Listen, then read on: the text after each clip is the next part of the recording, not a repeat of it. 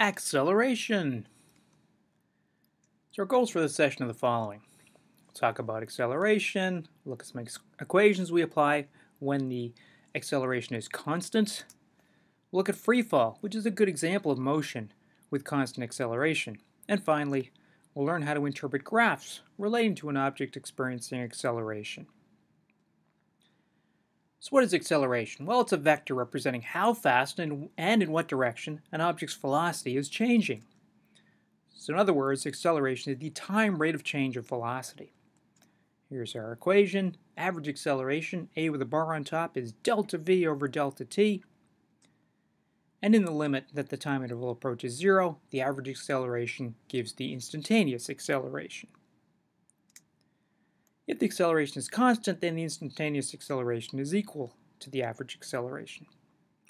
Okay, so let's think about direction. Some people get confused by, what acceleration positive or negative means. Okay, so here we'll define right to be the positive direction. And first we'll observe the motion when both velocity and acceleration are positive. In other words, they're both directed to the right. So the initial velocity was right, the acceleration is right. What you see on the motion diagram is the dots get further and further apart as time goes by. What if both the acceleration and velocity are negative? Okay, so in the case of the bottom, if the initial velocity was directed left, the acceleration is also directed left. They're both in the negative direction. It's really a mirror image of what we saw before. The dots in the motion diagram get further and further apart. Okay? So the basic idea is this. When the velocity and the acceleration are in the same direction as one another, the object speeds up. Okay. Let's look at the case when the velocity and acceleration are in opposite directions. Okay, so in this case, the initial velocity is to the right, but the acceleration is to the left. It's opposite to the initial velocity.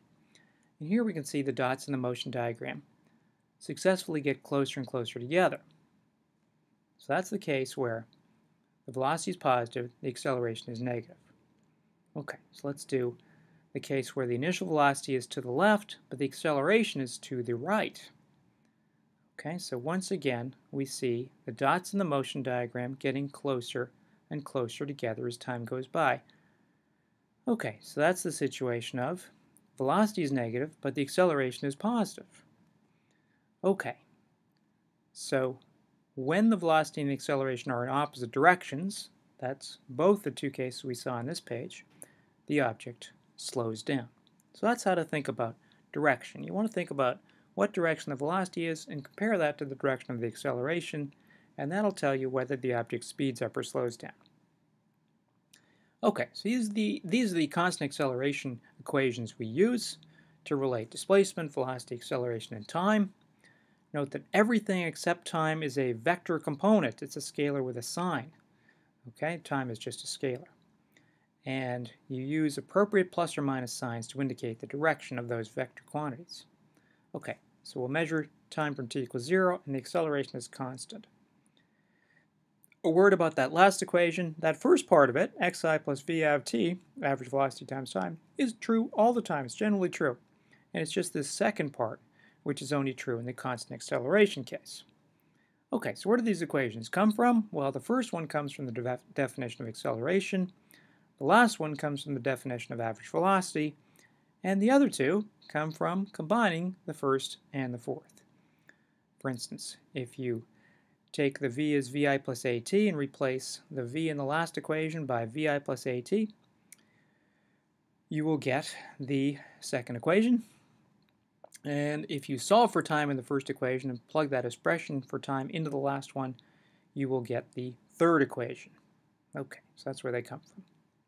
Okay, so let's make use of motion graphs. So we already looked at position and velocity and see how they're related. Well, velocity is related to position the same way acceleration is related to velocity. So the instantaneous acceleration is the slope at a particular instant on a velocity versus time graph, while the change in velocity is the area under the curve for a particular time interval on an acceleration versus time graph. Okay, so we'll look at that for free fall. Okay, so here we have an object will drop from rest from a height of 20 meters over the ground will approximate the acceleration due to gravity as 10 meters per second, 10 meters per second squared, directed down. In other words, the velocity changes by 10 meters per second every second. Okay, so here's our falling object. And you can see the motion diagram. The dots get spread farther and farther apart as time goes by. Lovely. And here's our graph of acceleration as a function of time that goes along with that. You see the acceleration is constant at minus 10 meters per second squared. Okay, great. So now we'll look at it again, but what we're going to do is we'll use the acceleration graph to find the change in velocity. The change in velocity is the area under the curve. Nice rectangle. The area is the height, 10 meters per second squared with a negative sign, times the width, 2 seconds. That's an area of minus 20 meters per second. What does that mean? That means the velocity changes by minus 20 meters per second. In this case, it started 0 meters per second, so at the end, it's going negative 20 meters per second. That means 20 meters per second down just before impact. Okay, what about the velocity versus time graph? So here's our same motion diagram, and then we'll draw the velocity versus time graph that goes along with that. And here's our constant slope graph of velocity versus time. Lovely. The velocity changes at a constant rate. The slope is constant. Okay, so now we're going to check that the slope of the velocity graph is the acceleration. So here we can use the whole graph because the slope is constant. So the slope is the rise over the run. It went down 20 meters per second while it went across 2 seconds. So we'll say the slope is minus 20 meters per second divided by the 2 seconds. That is indeed minus 10 meters per second squared, which corresponds to the acceleration. Okay, so that's what we can use graphs to tell us a lot about velocity, change in velocity, acceleration, and things like that. What about the position versus time graph? Okay, so let's see what we got there. Remember, the velocity is the slope of the position versus time graph, and that slope is steadily changing as time goes by. So we get, in fact, a nice parabola on the position versus time graph.